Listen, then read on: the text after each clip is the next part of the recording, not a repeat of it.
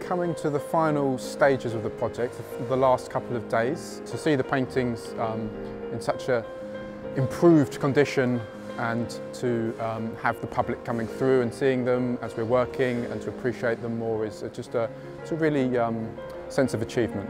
From a personal perspective, it's been a very momentous project. Within the team we've had 3 weddings and 2 babies. One of those weddings and one of those babies is mine. And from a professional point of view, it also feels quite momentous to be coming to the end of a 3-year project so satisfyingly. The biggest sense of achievement I feel is looking at the paintings now and seeing them better for the first time and seeing a unified whole. The cracks are no longer there and it feels like a single solid painting again.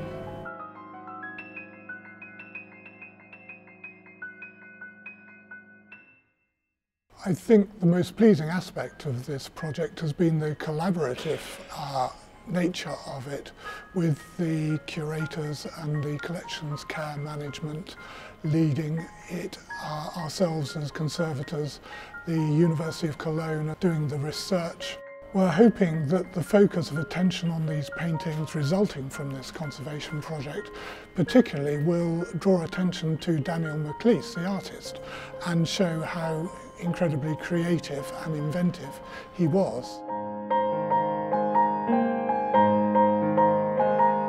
It's like meeting a person. I met Daniel Maclise and his painting, and I'm so happy to have had this chance to get so close to the paintings and spend so many hours in front of them, discovering detail above detail. And now we're close to finish the project. It's like leaving a good friend behind. But I hope I'll come back one day and see the paintings from a close distance again. When the scaffolding is all down, one of the senses of pride that we'll have is being able to look at the paintings and not necessarily see what we've done. We'll just feel that the paintings are how they should be rather than any changes that we've made.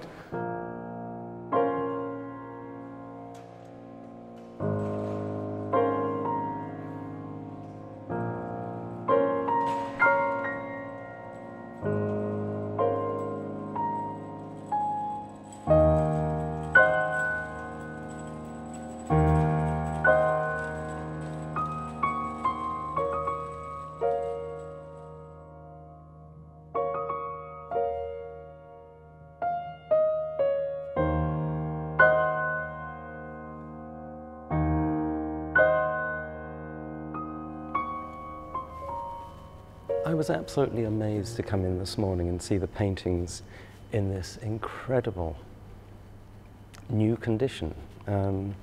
The amount of detail that's readily visible now is stunning. They're monumental in scale, but they're also filled with incredible detail. Looking here at the Waterloo, and above and beyond the figurative elements in the paintings, the tragedy of war is laid bare.